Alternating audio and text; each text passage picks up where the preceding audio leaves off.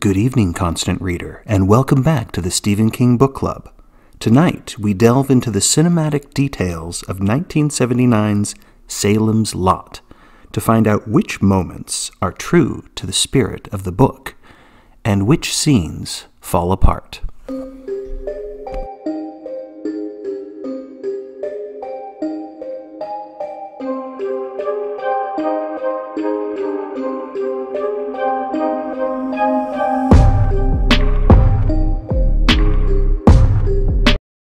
Every film critic has a personal bias, and here's mine.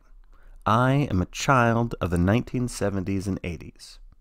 I was 8 years old when Salem's Lot debuted on CBS, which meant I was the perfect age to be traumatized by this nightmare. This guy right here, this vampiric member of the Blue Man Group, Kurt Barlow.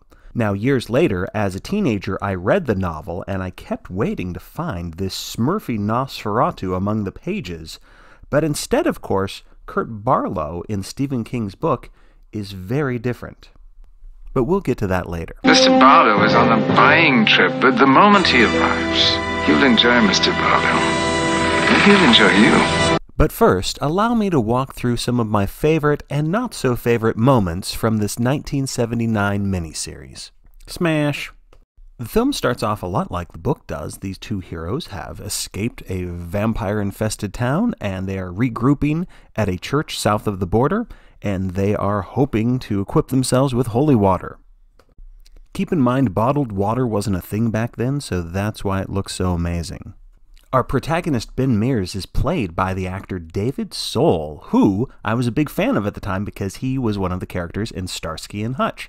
And, side note, Starsky and Hutch fight a vampire. Or, it's not really a vampire, it's a guy who thinks he's a vampire. Anyway, back to Salem's Lot.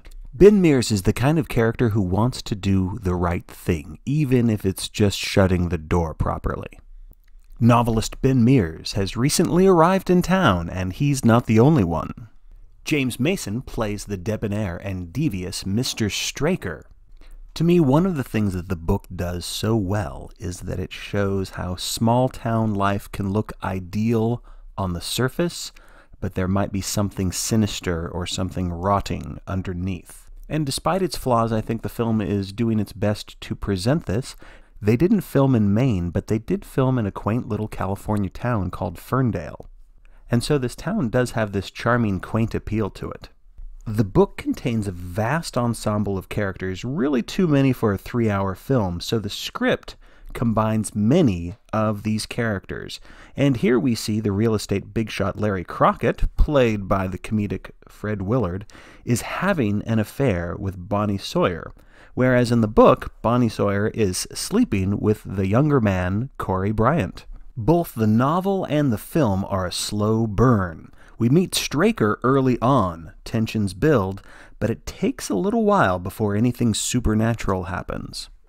But we do meet the lovely Susan Norton, who just so happens to be reading Ben Mears' book, so he does what any novelist in the 1970s would do when meeting a fan. He sleeps with her. One of my favorite characters is Constable Parkins Gillespie, played by Kenneth McMillan, the best Baron Harkonnen ever. McMillan adds the perfect combination of concern mixed with a strong sense of self-preservation. He's one of the few people to realize that something very bad is going on, and also one of the few people to survive by leaving town. And I don't blame him one bit. There's no Dr. James Cody in this version. Instead, Susan's dad, Bill, takes his place. It does add a Meet the Parents vibe to it. Another vibe that is very different from the book is that Mr. Straker is often portrayed as nervous and paranoid, instead of, as in the book, smug and overconfident. Oh, and there are a lot of scenes where Straker is driving. I mean, a lot of driving sequences. But let's get to the creepy stuff.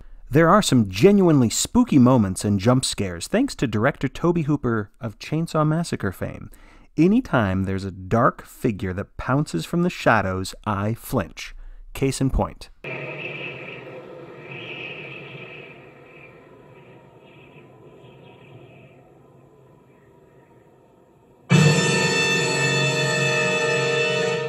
Is it over? Finally, Mr. Barlow arrives from overseas in a box marked fragile, which must be an Italian word like ciao. Ciao? Ciao? That's a familiar Italian expression meaning goodbye. I didn't know you were Italian. I'm not. The word is. Well, you learn something new every day. One of the film's cooler effects is whenever Ralphie Glick is floating outside the window. See, even this guy thinks it's cool. The late Lance Kirschwin plays Mark Petrie, a good-natured teen with a penchant for monster movies and oh dear God, what is happening? Though it skips over many parts of the book, the movie does give us a glimpse of Stephen King's central theme. Evil is attracted to evil.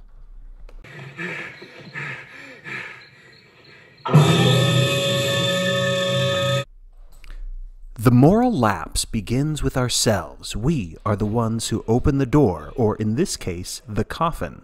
Ultimately, it is the people of Salem's Lot who are inviting evil into their town.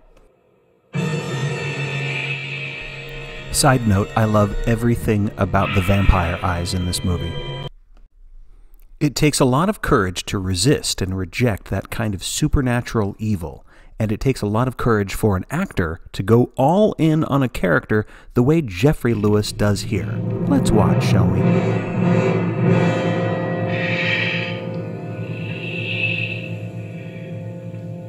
Look at me. Look at me, teacher. Look.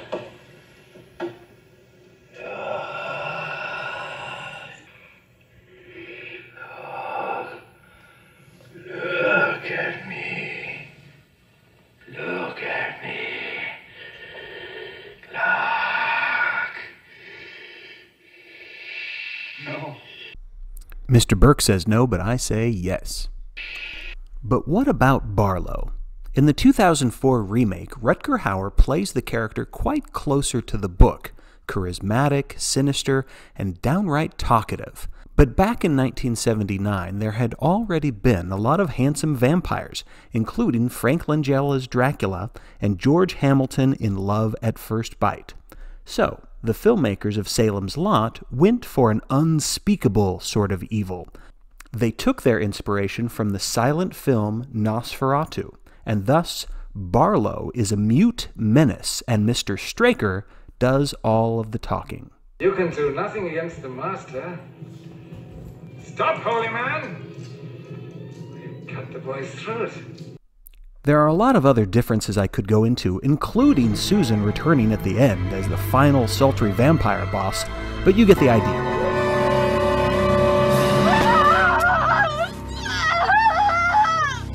Before I go, though, I do want to tip my hat to the production design of the Marston House. This is pretty much how I imagine the setting when I read the book, so kudos to the artistic directors. Have you read the book and or watched Salem's Lot? If so, I'd love to know your thoughts, so leave a comment, and as always, constant reader, thanks for watching.